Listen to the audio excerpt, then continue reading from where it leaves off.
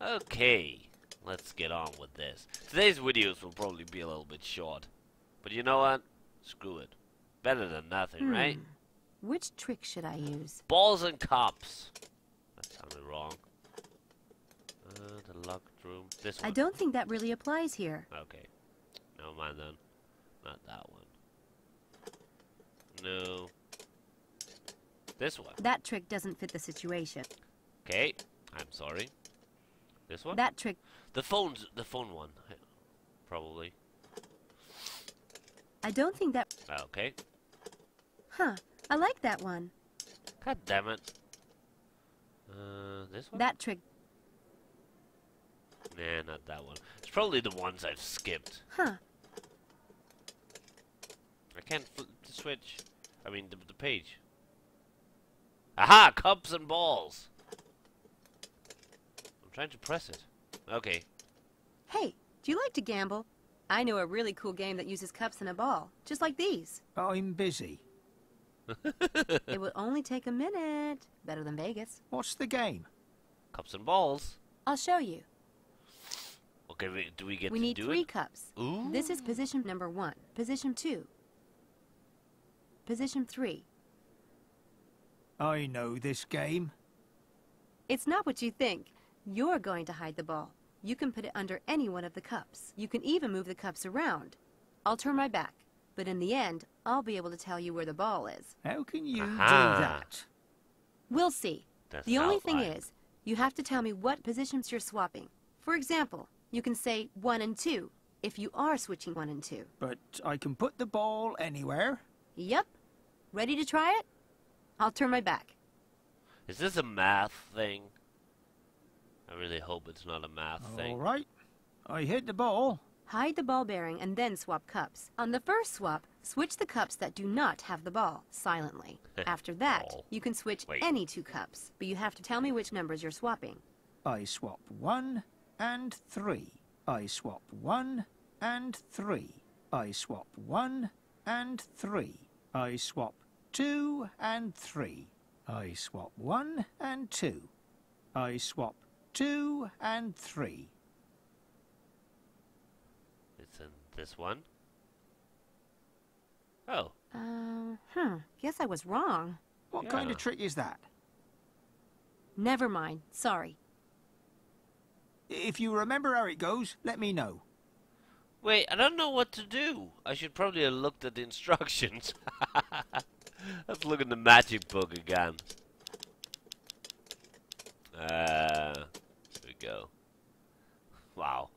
It's the last page. Can I just... Is that a button that automatically takes me to the last page? That would be amazing.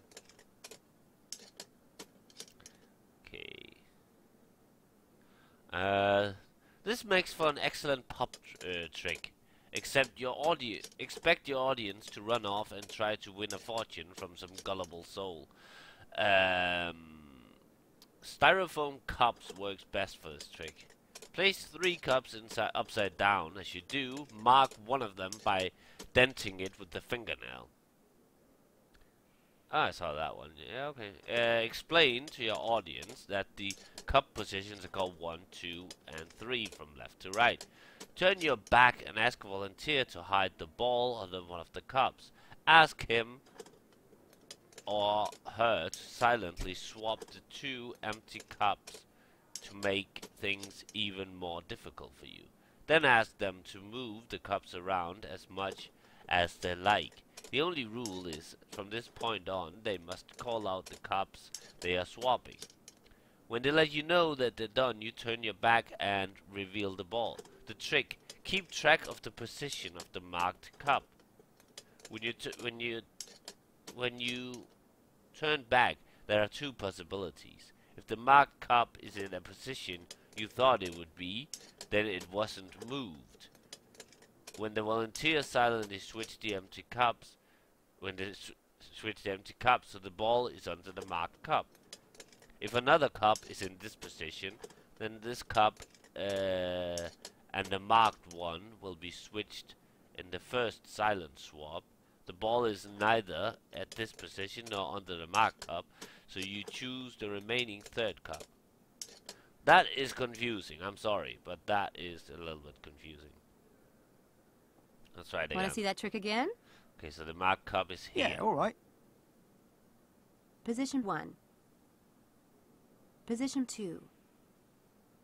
Position 3. Turn around. Okay. Hide the ball bearing and... Yeah, we know that part. I swap 2 and 3. I swap 1 and 3. I swap 1 and 3. I swap 2 and 3. I swap 1 and 3. I swap 1 and 2. Okay, so this one moved. I have no idea. I'm not good at these things. I'm gonna guess. Wait, that's not the ball. There it is. Wait, I thought it was a ball. How did you do that? I'm magic. Luck. It was for luck, Oh, actually. no. No. You have to tell me how to do it. I could earn a fortune down at the pub. Giving up my secrets? That will cost you. What do you want? Close your eyes and count to 100. Get me a coffee downstairs. You could go downstairs and get me a cup of coffee. Is that all? Well, I can do that. I'll be back. Don't go anywhere. Who, me? So let's flip the switch. Yeah! I'm tricky. Let's flip this. There. That should let me into the grad wing without the alarm ringing. Alright. So let's do it. They'll probably be pissed that we're gone, but who gives a shit? Ah, new area. Oh, this is exciting. Huh. Hello, dude. Oh, hi, Malik. Oh, it's Malik. I was just coming to see you. Hi, Sam. It's not a good time. Why What's not? wrong? Nothing. I was just fired. Oh, I'm sorry. But you probably don't need the money, right? Of course I need the money. My parents have 6 other kids to feed and educate. I try to take as little from them as possible. I don't know what I'll do now. I'll have to find another job. Sorry. Uh-oh. Hell. It's our fault. I hated working for that guy. So why did you sign up for the experiment with Styles? I'm a huge fan. Styles is why I came to Oxford. Then he quit teaching before I got a chance to take a single class with him. Why doesn't he teach anymore? From what I've seen, he wasn't physically disabled by the accident. And he's sane enough, I think. He's reachable. He just needs to be pulled out of himself. And for people to quit screwing with his head. Look, I have to go. See you later. Bye. Bye. Yeah, it was definitely our fault that he got fired. Probably. I don't know. Let's see what we have here.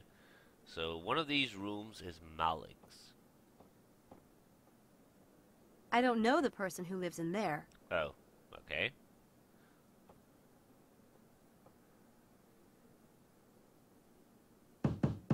Wait. Angela? Oh, it's Angela's room. Oh, yeah, of course. Hey, girl. I mean,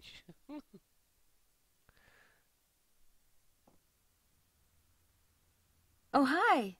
Is this Angela Mulholland's room? It is. I'm her roommate, Kelly. oh, hello. Hi. I'm Sam. Angela is not here. Is there something I can help you with?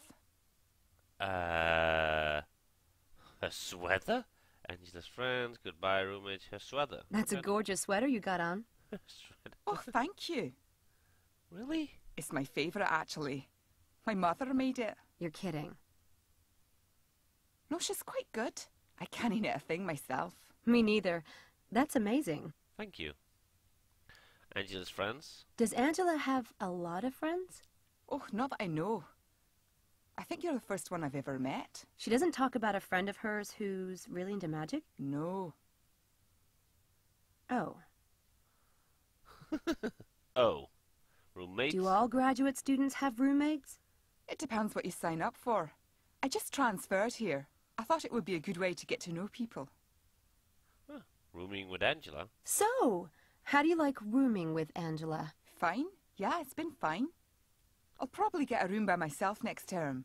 I think it's harder to adjust to living with a stranger when you're more mature.